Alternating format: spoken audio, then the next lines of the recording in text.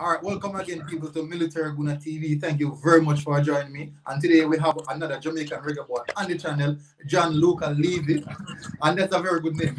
First thing first, that's a very, very good name. He had a little glitch to it, a little nice ago. What they call it now? A little spontaneous sound, Luca Levee. Can you imagine if I was a commentator calling that name? You're scoring a goal, Luca Levee, something like that. Luca himself. How are you? I'm good, thanks. Thanks for having me on the show, and appreciate the support. All right. So I know that you're a person who loves your football. And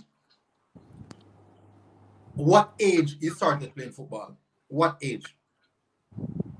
Probably like 6 when I started playing with other players enough to call it a team. I was like 6. Okay. Before that, I would just kick around the ball with my father. But I was into like riding bicycle at that time too. Okay. But when I was like 7, 8 now, that's when I was focusing football only. That was the only sport I wanted to do. Okay. So is football a family sport? Or just you're the one who step up? Yeah, my father and like a lot of my cousins. But I mean, everybody here plays football, so it's not like it's different in my family. But we all played football. All right, so you're an highlight. So it's easy for people to see you on the field and say, "Who's that guy?" Because a lot of people don't watch the Premier League. A lot of people don't watch Irish Premier League. So, what is your family background like, and how you come about to play for the Reggae Boyz, even for the youth team? Well, because I was born here and only lived here like until I went away to play football. I only lived here, so my parents are also from here. So I guess if you went further back, like I think one of my grandparents and maybe some of my great grandparents came from England or something like that. But my family has been here for a while now. Okay. So your route to the national team, how was that? How was that for you? And what was the transition from playing normal football to the national team? I guess the closest thing before was like the parish league. So like I was always playing for Real Mona. So from under 13 I'd play for St. Andrew, then under 15 St. Andrew again. So I'd played parish league, and then I got my first national team card when I moved to Spain. So I guess that helped because I was playing in Spain. They felt like they should give me a chance on the national team. So that was under 17. Okay, national under 17 team. So that move that you made to Spain specifically was about football. Tell the viewers what that move was actually about. That was with the Valencia Next Generation camps that they used to have here in Jamaica. And they would select players to go over there. So like first Martin Davis went, and then I went the year after him. So we were both living over there and just like learning about the language and experiencing the culture and everything. And at that time, Spain were the kings of football. That was like right after the Barcelona's couple of trebles and when they won the World Cup and Euros and everything. So yeah, that's a good while ago, like 2014, right? Around that time period? Yeah, it was about that. I was there from 14 to like almost 17. Oh, so you got a good feel of the European style of football. What is the difference between the European style system?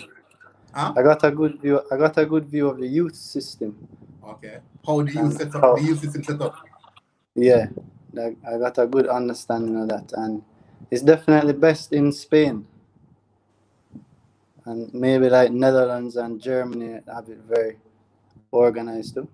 But so as I say, at that time, even the youth in Spain, it just they were on a high because the country was just so confident. Yeah, that's good. That's nice. When I watch you play, you're a very technical player. So it really shows now where that technical ability would definitely come from. the difference with the European football that you went there and learned? What is the difference between what you were playing in the RSPL up to this day? It's hard to compare the RSPL with what I was playing in Spain, because in Spain I was under 15.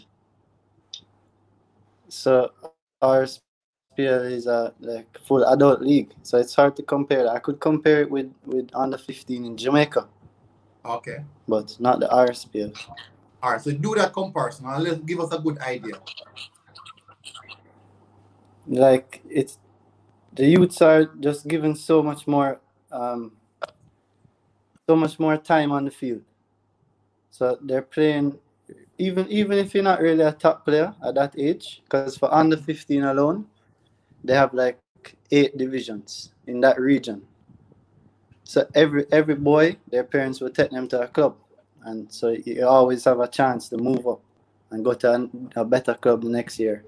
And the league is exactly like the senior league, all the way down to under 8. The youths are playing like at least one match a week right through the year. Maybe they get a little break. Whereas under 15 in Jamaica would just be like a 2 or 3 month thing. Okay. And then the youths go back to their like different schools and maybe play Pepsi or whatever. Yeah. But in Spain there's no school football. Everybody plays for a club. With that amount of football, you must get a level of technical ability. So there's a lot to see into that. 1 year ago, I saw an interview with you 1 year ago, and you said that your dream is to play for the national team, the senior national team, and represent Jamaica in the World Cup as well. And 1 year later now, which is up to date, you have represented Jamaica in the national senior team. How is that feeling for you, and what was the feeling when you got the first call? Like anytime I get a good chance or I get a good support, it's a great feeling.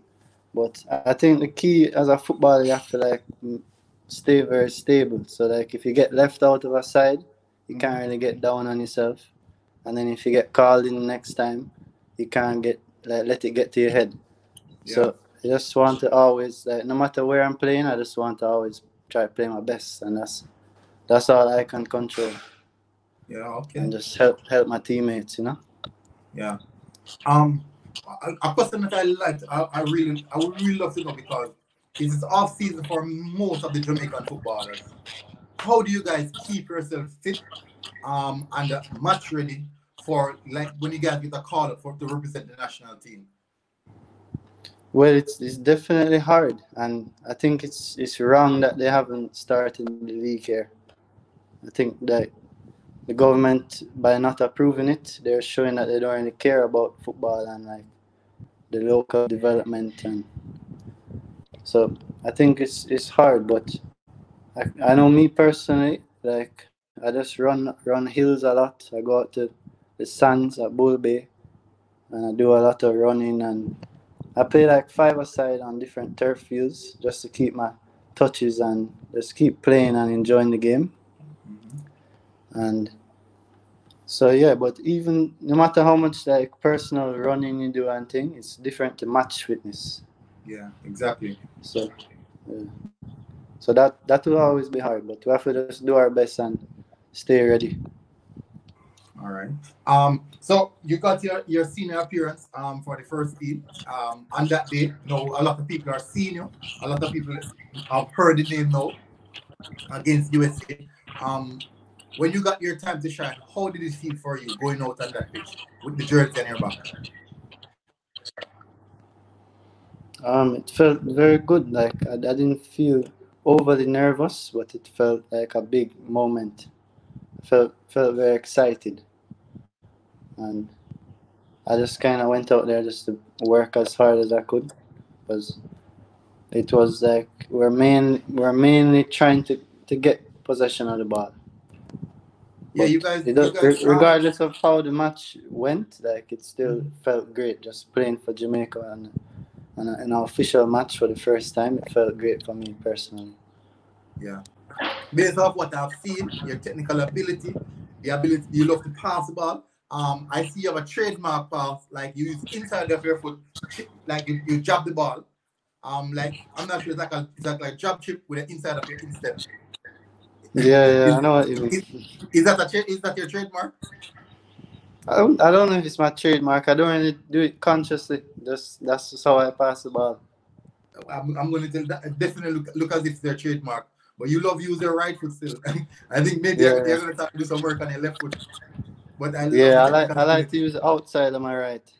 Yeah. But that yeah, you have the right technical ability. That's the first thing I see what the moment you touch on the pitch. Then I started to watch a few of your videos and I realized that that is one of your biggest assets, your technical ability, your touch, your pass, clean, very very clean. Is it a case that the time you spent in Spain could have contributed to that aspect of your football? The time I spent in Spain, like learn. It made me pay more attention to like the mental things that give you better technical ability. Okay, Like knowing which foot to use when you're controlling the ball based on which side it's coming from and always keeping your hips open and stuff like that. okay. Like the players in midfield that have the best technical abilities because they're the smartest, so they're always checking their shoulder and they're always calm, so they can control the ball good.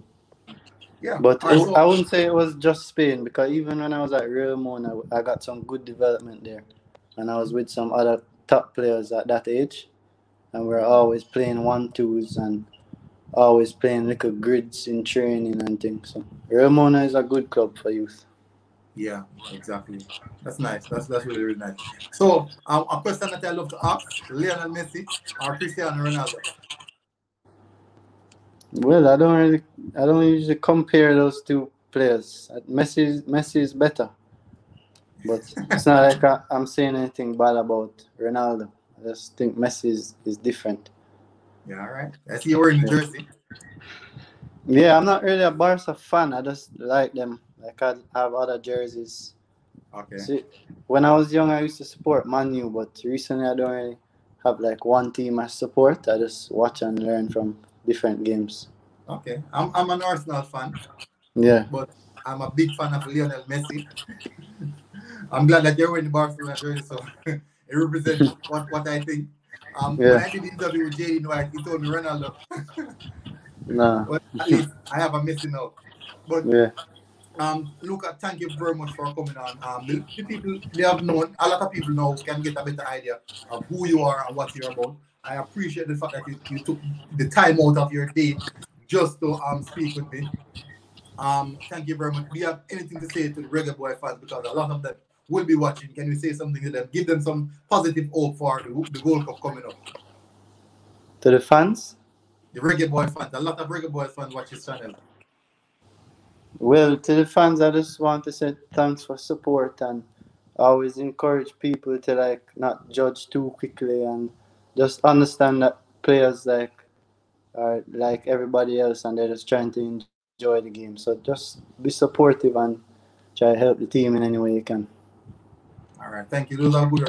So viewers, thank you very much for tuning in. A lot of respect. We have Luca Levee with us today, and I'll be seeing you guys again soon. Thank you, Mr. Levee, for coming on, and I do appreciate the fact that you take time out every day and being here with us today. So thank you very much. And this has been Military Guna TV, and guess what? We are out, people. Ah, respect.